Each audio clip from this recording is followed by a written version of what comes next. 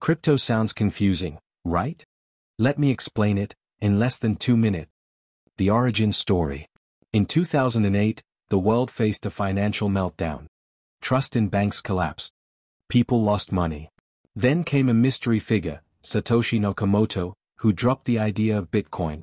Digital money with no banks, no governments, just people trading value peer-to-peer. The pizza story. In 2010, someone paid 10,000 Bitcoin for 2 pizzas. Today, that's worth millions. So what is crypto? Crypto is digital money, built on a tech called blockchain. It's fast, global, and controlled by no one. Popular coins. Some of the most popular cryptos are Bitcoin, Ethereum, Solana, and stablecoins like USDT, which stay tied to the dollar. How crypto works. You use a digital wallet to store and send crypto. No bank needed. Just Wi-Fi and your wallet. Risks and rewards. Crypto can make you money, fast.